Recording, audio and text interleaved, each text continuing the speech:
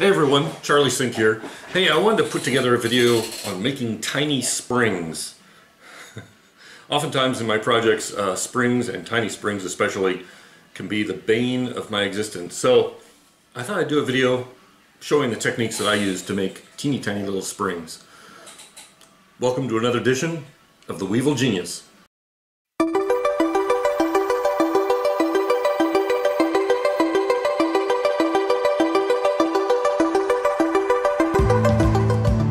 Here are the tools and supplies for making tiny springs. For springs to be springy, they need to be made from spring wire. Guitar strings are a handy source of spring wire. I get mine at the local music shop or on Amazon. This is 10 thousandths diameter spring wire. If I need a lot more of a certain size wire, I go to McMaster Carr. This is 9 thousandths wire, about 25 feet. Safety first. Always wear safety glasses when working around spring wire. The ends are incredibly sharp, and it could go into your eye, and it would really ruin your day. To cut spring wire, you'll need a quality pair of wire cutters. These cost about $25. You'll notice that the jaws have no nicks or dings from cutting spring wire. When cutting spring wire, always make sure the wire is pointed away from you. That little cutoff piece flew about 20 feet in my shop. You can also use a Dremel tool with a cutoff wheel to cut larger diameter spring wire. Okay, let's wind some springs. To wind a spring, you'll need a mandrel to wind it on. Drill bits work great and come in a whole variety of sizes. Behold the drill index. So here we go. Put the mandrel in the drill chuck.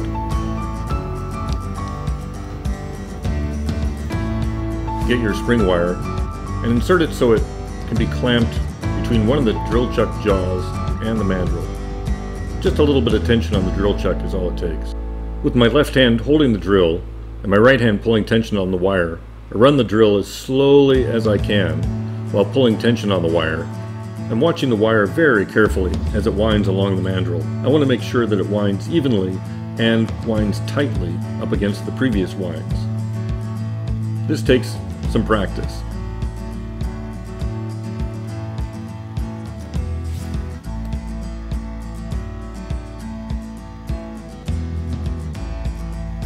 Once I have enough winds on the mandrel, I stop the drill and then run it the other direction to release the wound up tension in the spring wire.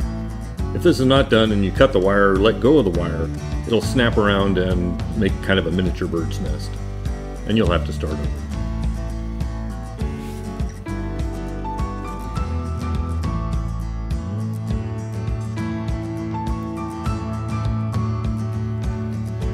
When the tension's off the wire, loosen the chuck, take out the mandrel, and there's your spring.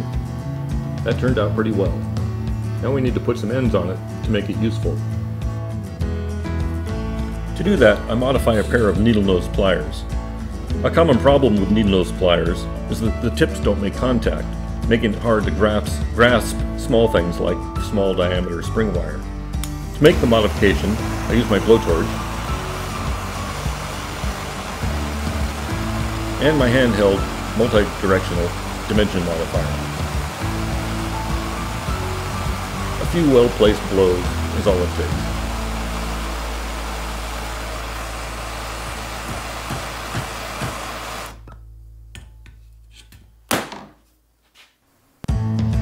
That's much better. Now we just need to do a little grinding and we'll have it.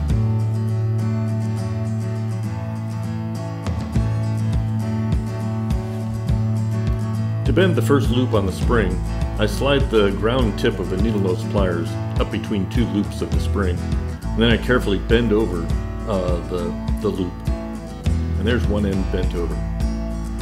After bending the other end, this is what it looks like. I'm quite happy with how that turned out. So let's make a compression spring. To do that, I use the same winding technique as before. After the spring is wound, I carefully stretch it out. Too much stretching will ruin the spring. Just the right amount makes a good compression spring.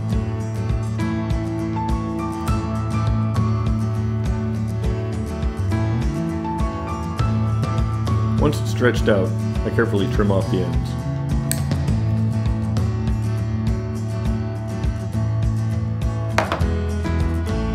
Another method for winding springs is on the lathe.